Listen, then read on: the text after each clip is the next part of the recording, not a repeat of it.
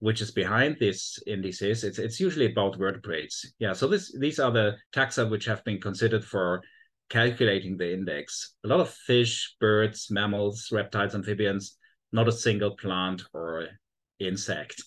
Yeah, so a similar picture when you look at the IUCN Red List index, which is a very important measure for measuring the progress towards the targets of the Convention of Biodiversity. You see there's a trend for birds, mammals, amphibians. Well, there's also corals and cycads, but not a single insect taxon which is considered here. And also, if we look at the global IPBES report, it's a very similar picture. Actually, they calculated this number of 1 million threatened species in 2019, which you may have heard of. And this is a calculation they made. So they looked at the IUCN Red List status and they said among plants and all animals except insects, the number of threatened species is about 25%. And then they used just the estimated species number of the Mora et al. Paper. So 2.5 million species of plants and non-insect animals exist. So the estimated number of threatened species would be 0.5 million. And for the insects, they did the same calculation, but they said, well, we only take 10% threatened here because we do not have good data, in fact. Yeah, so the data was not so good. So they did a more conservative assessment. And the only data they had at hand were the European red lists for dragonflies, and the number of dragonfly species which are threatened is apparently lower than in other insect taxa. And also for wild bees, where there were a lot of data deficient species. So they used these 10% and came with this calculation of 1 million. Well, a few years ago, we made a short overview, a paper in conservation biology, where we looked at the number of species listed or assessed for the IUCN Red List. And you can see that the percentage on the left for birds, mammals, amphibian, reptiles, and fish is quite high, while for plants, invertebrates, and fungi, it is quite low. And also on the right hand, you see the data deficient species, so where not enough data is available to do a red list assessment. And of course, the invertebrates have the highest number of data deficient species. So there's huge data gaps, of course, existing for these taxa, which hamper also the red list assessments a little bit. Now, I made an update of this graph just a few weeks ago for another talk, and I found, well, it has changed a little bit, the picture, but mainly in the vertebrate groups. If I just go back one slide and go forward again, just look on the left part of the graph. So that was the situation in 2021, and that is the situation now. So birds, amphibians, reptiles, mammals, and even fish are nearly completely assessed. Plants have increased a little bit, but invertebrates and fungi are still very, very little represented in the IUCN Red List, and the number of data deficient species still is the highest in invertebrates. Well, we have made some progress with the IUCN Red List. I started with the Grasshopper Specialist Group in 2010. In 2013, I became the chair of the Invertebrate Conservation Committee. And you see, since that time, we have really made a lot of progress. We have, meanwhile, 27,000 species on the IUCN Red List, invertebrate species. I usually talk about invertebrates because I'm chair of the Invertebrate Conservation Committee. And of course, a vast number of insects and invertebrates. But, well, we cannot make groups for all the other non-insect, arthropods or mollusks or whatever. Anyway, so you see 27,000. This is about 2% of the known invertebrate species, not talking about the non-described species. Yeah, so it's still a very, very low proportion, but it's increasing a little bit, but it always depends on funding. Most of this work is voluntary, so people can submit red list assessments if they want, but as soon as funding is available, we see a little bit more progress, because then there is also mandatory targets and deliveries. If we look at the status on the IUCN Red List of these invertebrates so far, you can see that about 1/4 is in fact threatened. So it's very similar to the other taxa. So it's a little bit surprising that IPBES used a lower number. But of course, this is not a random sample. So sometimes people prioritize species which are threatened, while in the taxa which have been globally assessed, like the amphibians and mammals and so on, we know, of course, the exact proportion of species which are threatened. A few weeks ago, we published a paper where we changed the picture a little bit, and you may have come across one of these headlines that now 2 million species are threatened with extinction and not 1 million species. And the reason behind it was that we actually repeated the calculation by IPBES based on better data. And we used the European Red List again, because for European Red List, we have meanwhile quite a few insect and also other invertebrate taxa which have been assessed. And you can see in this graph, so the red and orange and yellow colors are the threatened species here.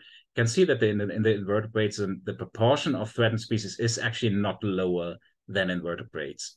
And it's also about the same level as in plants. So it's actually not so drastically different. And I think we cannot expect something different, because the impact of humans on all biota should be more or less the same, So there's no reason to think about something else. But we see also, again, a high number of data deficient species. And these need to be excluded here because we don't know whether they are threatened or not. So we come actually to the same, more or less the same number of threatened species. So for the insects, we in fact have 24% threatened species. And if we use this calculation again, similar to what IPBES has done, we come to a different number of about 2 million species. We have a standard error here, so we made a little bit more complicated calculation compared to what IPBES did, because of course the estimated species numbers are also not exact. So this shows that actually insects are as highly threatened as other taxa, and this is quite interesting because I got a lot of feedback from journalists who said, what can we do about it? And that's an important question we have to ask. What can we do about it? If we look at the IUCN Red List, there's also very good tools for analysis of several things. So you have to classify, for example, the threats. So you have to fill a certain standardized classification schemes for threats, for habitats, and so on. And this helps you, of course, to analyze the data. And these are the threats for the different taxa and for all species. And you can see for vertebrates, for example, biological resource use is the highest threat. And this is mainly because of overfishing. While in invertebrates, agriculture is actually the highest threat and similar to plants. And agriculture doesn't mean agriculture itself, because this is European species, many of which are adapted to agricultural land use. But it's more about the changes, the rapid changes of agriculture. The larger machines, the larger fields, lack of hedgerows and pesticides, fertilizers, and so on. Now, talking a little bit about the IUCN itself. So the IUCN is a complicated structure. It's actually not a typical NGO. It's very old, very influential, founded in 1948. And it has more than 1,300 member organizations. So they are not individual members of IUCN, they are member organizations, like states, for example. Germany, where I'm based, is actually a member of the IUCN. So when the states are a member, the conservation agencies are usually members of the IUCN, but also a lot of NGOs. And this is so interesting about this platform because it brings together the non-governmental and governmental organizations. Also, well, probably you know some of these NGOs like WWF, the British Ecological Society, some zoos are also a member of the IUCN. IUCN has a secretariat with 1,000 full-time staff in 60 countries and 45 regional offices, and the headquarters is in Gland, Switzerland, not far away from the UN headquarters because not the headquarters, but one of the UN quarters, because it has an official observer status at the UN General Assembly. And this is very unique because there's only one other organization which has such a status. This is the International Red Cross. And this is why they are so influential in the policy world. So they have drafted the CBD, the Convention for Biodiversity, for example. And of course, IUCN is known for its knowledge products, the IUCN Red List of Threatened Species, World Database on Protected Areas, a global invasive species database, and so on. So a lot of standards have been, and also guidelines like reintroduction guidelines, which are usually very, very useful for conservation projects. Every 4 years, there is a World Conservation Congress. The next one will be in the UAE in 2025. And these 4 years are called quadrennia, and all the planning of actions in the IUCN are actually framed in these quadrennia. Yeah, the two most important people in the IUCN are currently the President Razan Al Mubarak from the UAE and the Director General Gretel Aguilar. And the good thing about Razan Al Mubarak, she has really a very strong species conservation focus, and she really cares about the little things. Yeah, I have seen her in discussions. She's really good also talking about small beetles and so on. Well, this was the official structure of the IUCN. And then there is, well, also part of the official structure, but these are the so-called commissions, which is a network of voluntary members. And there are more than 70,000 experts which are in these commissions. There are meanwhile 7 commissions. The Climate Crisis Commission is quite new. So actually the numbers shown here are just for the other 6. And you can see that about 10,000 members are in the Species Survival Commission. And this is the commission where I'm also working with. Yeah, I'm actually working at the Natural History Museum in Luxembourg, but I'm doing voluntary work for the SSC. And the SSC has a chair, which is Jean-Paul Rodriguez. Jean-Paul Rodriguez is also a head of an NGO in Venezuela. And I think he made his PhD even about tiger beetles. So he has some tiger beetle background, or maybe it was his master thesis, I don't know. But anyway, so he is also quite interested in diversifying IUCN, because there used to be a strong focus on mammals and birds in history, and he's very supportive of new groups covering other taxa. The deputy chair is Rima Javado. She is based in the UAE, and she is more marine person, maybe working for shark conservation and so on. And then there's a steering committee, which meets 1 or 2 times per year, which I'm also a part of, because I'm chairing the Invertebrate Conservation Committee. So the committees are more an overarching body, which are somehow trying to coordinate what the specialist groups are doing, or trying to establish new specialist groups and so on. And the specialist groups are the working units, more or less, in the SSC. We have 5 different structures. Yeah, the one structure are task forces. Task forces have a very clear product to deliver.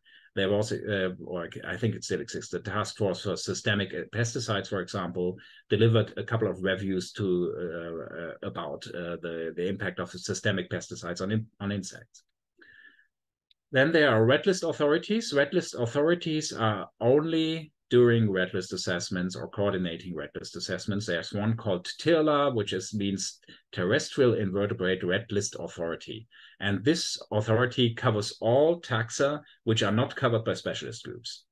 And usually they try to organize also some people working on different taxa, and sometimes these become also later specialist groups. A new structure is national species specialist groups, because IUCN found out that there are some countries where there are not a lot of NGOs, and the people who would like to do some about conservation are not well organized or connected. So they founded these specialist groups, like the Chinese Species Specialist Group, which is the logo below. Then we have the taxonomic specialist groups, like the Grasshopper Specialist Group, which also I chair. And then the thematic specialist group, there's one on invasive species, one on conservation genetics, climate change, conservation planning, and so on. And this is just a list of the existing invertebrate specialist group in the IUCN. When I started with the Grasshopper Specialist Group in 2010, there were only 4 groups which existed.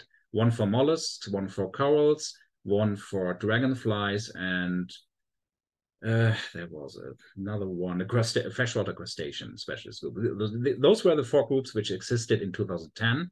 And you can see the list has become quite long now. Still, we have a lot of gaps, yeah, because this is just an overview of the coverage of different invertebrate taxa.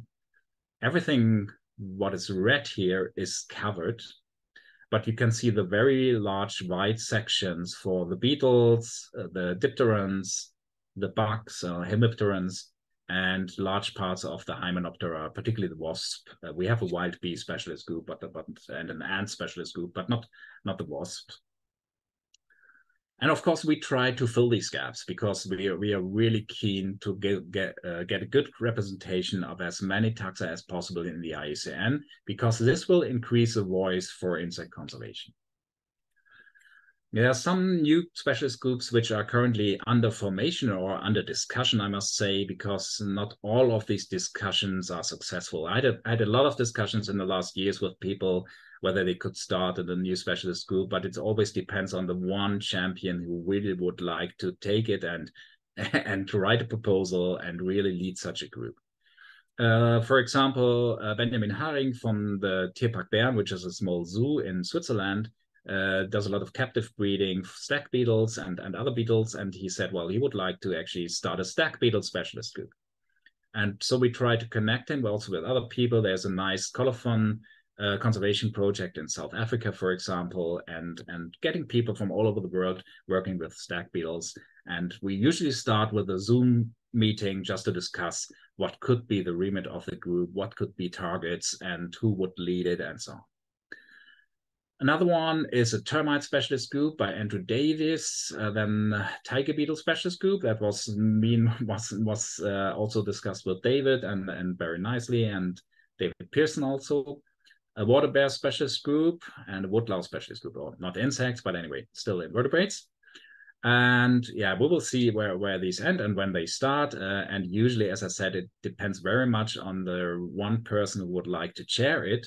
One problem we usually have is increasing diversity. If you look at the list, yeah, there's Switzerland, USA, Germany, USA, Belgium. Okay, it's all about Western Europe and North America. And this is where we usually find the majority of experts on insects. And so it's very difficult to increase diversity also in the leadership of the groups. So what is needed for founding a new specialist group? We first need a group of people who would like to do it, and then they have to write a proposal. And there are a couple of questions which need to be answered. And the first question is, what are the key conservation issues for the group which should be covered? And this is usually not problematic because people who have expertise on these taxa, of course, know the key conservation issues. The second question is, what is the why is this taxonomic level useful, and doesn't it overlap with other groups? For the stag beetle specialist group, for example, we are still under discussion whether it would be better to have a saprophytic beetle specialist group or a stag beetle specialist group. Yeah, you see, it's a little bit difficult sometimes to decide because it depends on how the experts are usually organized. Yeah, so in the grasshopper specialist group, we also cover mantises and phasmids, for example. But it always depends a little bit on the structure of the existing organizations. Third question is whether there's a clear gap for the group to fill. This is usually not problematic because, yeah, we have a lot of gaps concerning insect conservation. So the first three questions are actually just short texts about why they are important. And then we come to the more complicated things. The fourth point is about the key activities or outputs of the group. And this means you should propose some targets for the next years.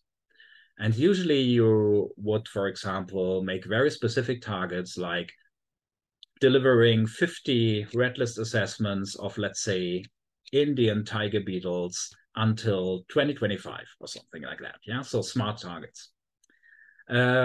Or, yeah, developing a conservation action plan for a critically endangered species or whatever. So a couple of targets need to be agreed upon with the membership of the group. The fifth question is there a unique core group of relevant experts willing to dedicate energy and time? which means you should in advance meet with people who would like to join the group and have their consent to add them to the list. And this list should also be delivered together with a complete proposal. So, and this list should be diverse again. Yeah, so it should not be only about taxonomists. It's good if they are also ecologists or even people from the conservation world, which do not need to be scientists. Yeah, for example, in the Grasshopper Specialist Group, I have also members who are protected area managers, who are working in zoos, who have not really a strong specialization on Orthoptera, but they bring other skills to the group, yeah, like captive breeding or management of protected areas or whatever. The sixth question is the most important one. Is clear leadership available, which means you need to find a chair of the group, or you can also propose 2 co-chairs. I told you that it's always difficult to increase diversity, and this is something where the steering committee, which has to review this proposal, looks at it quite drastically. So they really want to get rid of old white men, or at least reduce their proportion in the leadership. And so what we usually propose is 2 co-chairs, and maybe one of them is an expert from North America with a very good good connections to the other leaders. And the other one may be coming from a developing country, or it could be someone who has better skills in protected area management, or somebody, or female or whatever. Yeah, so trying to increase diversity by co-chairing is something which works. If we find the one co-chair who is female from a developing country and willing to lead the group, that is of course fine. But the thing is, the most important is that this person is really willing to dedicate energy and time. Yeah, and this is really, really important. There's also a third role. So if we have 2 co-chairs, it's a third role. It's at the so-called Red List Authority Coordinator. And the Red List Coordinator is somebody who has to revise or review all the Red List assessments which are processed by the group.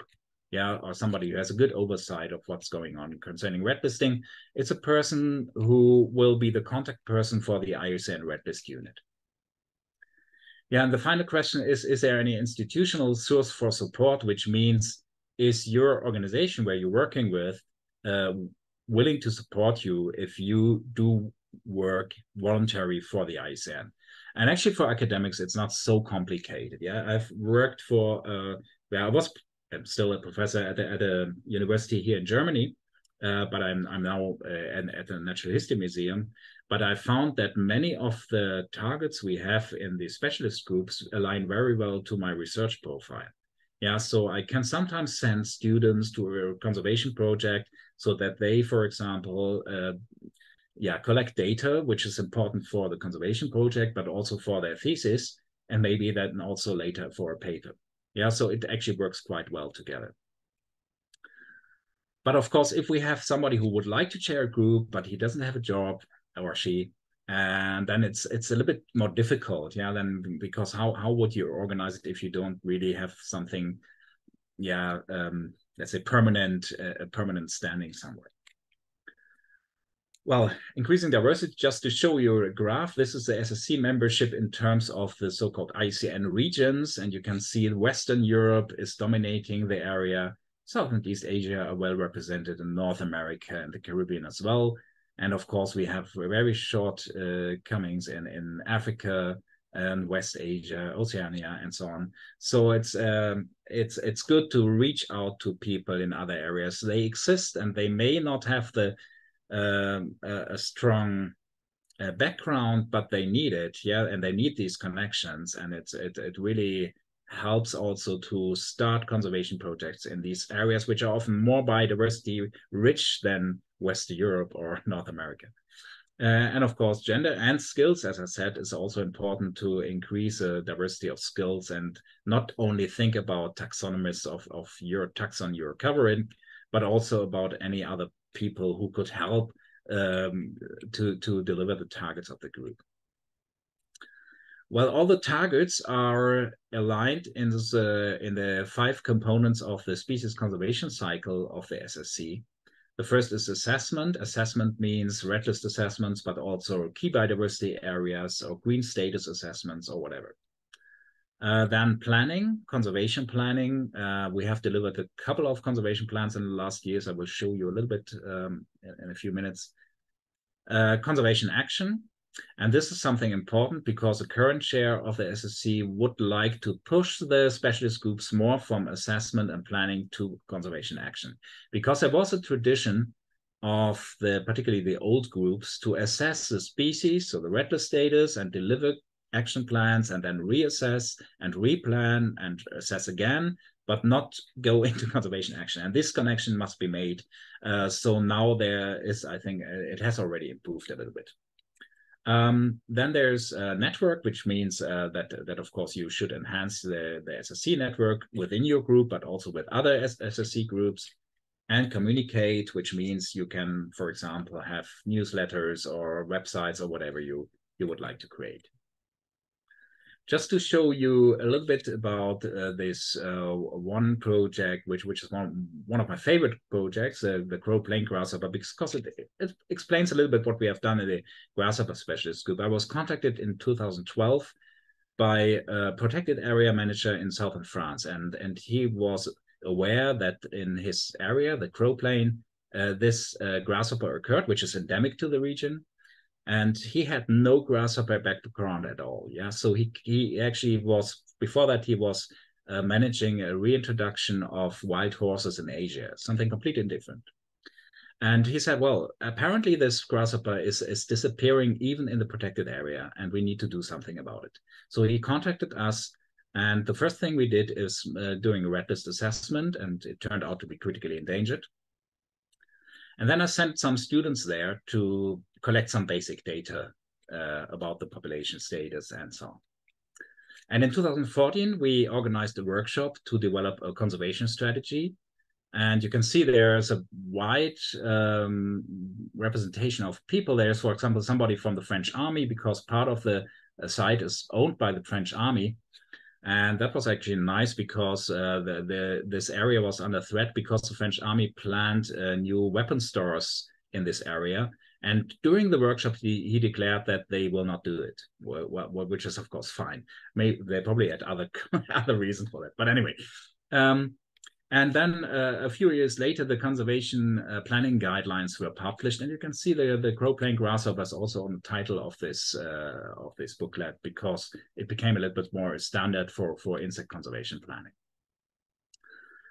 And part of the plan is ex situ conservation. So we are working together with a zoo in Tori, and you can see the insects mating and ovipositing, but we had really problems to get the nymphs hatching. So we moved to the field and then started with in situ captive breeding, which worked much better. And this year, we will probably have the first translocation of or reintroduction of insects to a site which was formerly occupied by the species. One problem was also the monitoring, because this species is very cryptic. There's one insect on this on this slide, and I don't know if anybody can find it. I mean, you're all entomologists, you should have the skills. But the problem with this grasshopper is it's not singing, and it's usually not jumping. It's behaving like a stone. Yeah, it jumps like a stone even. And actually it's here. Yeah, so. This means it's really difficult to find and difficult to count, because the recapture probability is very, very low. And as I said, well, they are sometimes singing, but not as a normal song, as in typical grasshoppers. Apparently, they are singing after mating, but anyway. And I had a PhD student who worked in this project, and she optimized the monitoring protocol and found out that the capture probability is highest about 10 days after the first adult emergence. Yeah, so when you start 10 days after first adult emergence, you get much better data for population modeling. And we also trained detection dogs to find the grasshopper, which worked very well, I must say.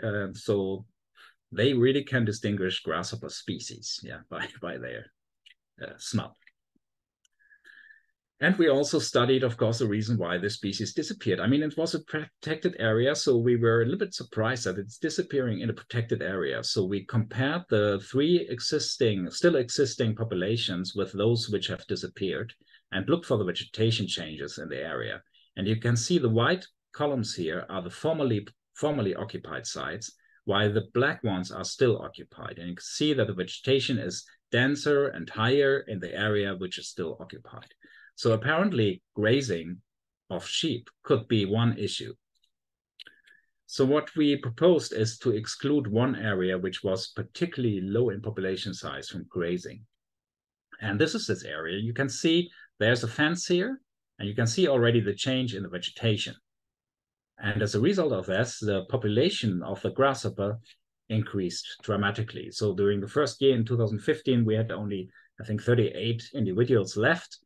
And actually, this graph should be continued. And last year, we made the last census. We have now about 700. So it was really a successful project. So to sum up, the bottom line is, well, if you would like to start an SSC specialist group, just contact us. And of course, there are some benefits. First of all, your taxonomic group will receive more attention by conservationists and in conservation policy. Second thing is that generally the coverage of insects on the red list will increase. The third thing is that we will also have increased conservation action for those neglected threatened insects, because a lot of species just go extinct because nobody knows about them. We will reduce the loss of insect diversity, hopefully.